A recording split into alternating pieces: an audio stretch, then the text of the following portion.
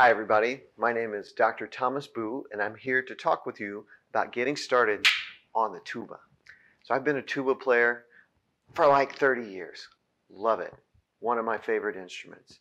It's really actually easy to play. Here's a couple tips to get you started. First, you need a tuba mouthpiece. I like to play my Denis Wick 3XL tuba mouthpiece.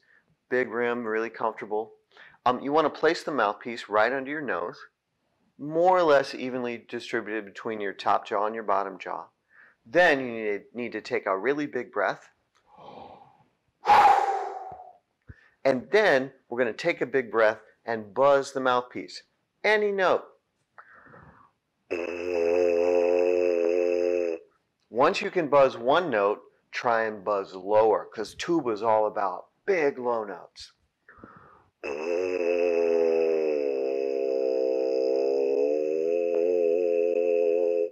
You can also try and buzz higher.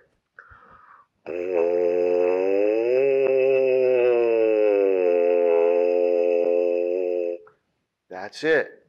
Now, before we pick up the horn, another really helpful tool is one of these. It's a tuba tripod.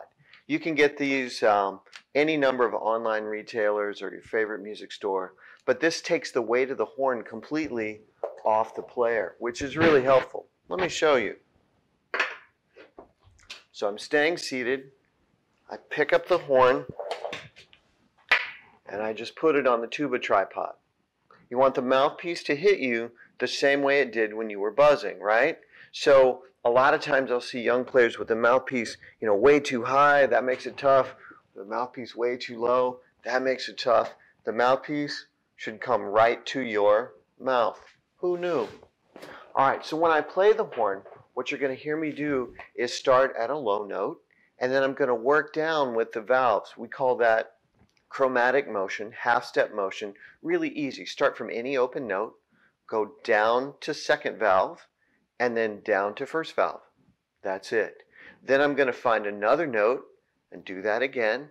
Then I'm going to find one more higher note, do that again, and then I'm going to, just using my lips, we call it a lip slur, move between those open notes. That's a great way to get started.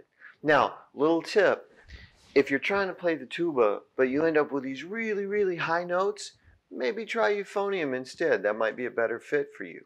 Or conversely, if you're trying to play trombone or euphonium and you're always getting these really, really low notes, try the tuba. Maybe you're a better fit for that. All right, here comes the playing segment.